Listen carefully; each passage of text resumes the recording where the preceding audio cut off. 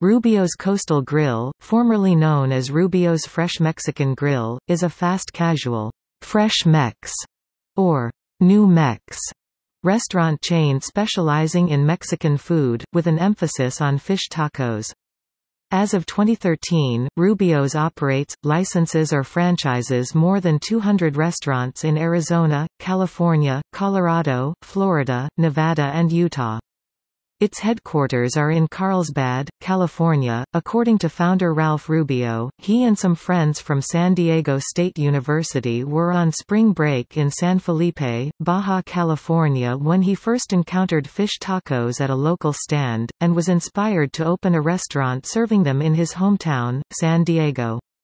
Since then, the popularity of fish tacos has spread throughout California, although they remain uncommon elsewhere.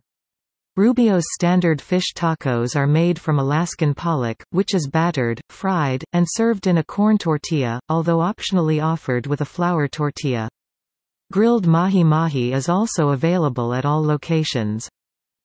The first Rubio's restaurant was opened in 1983 at a former Orange Julius site on Mission Bay Drive in the Pacific Beach area of San Diego.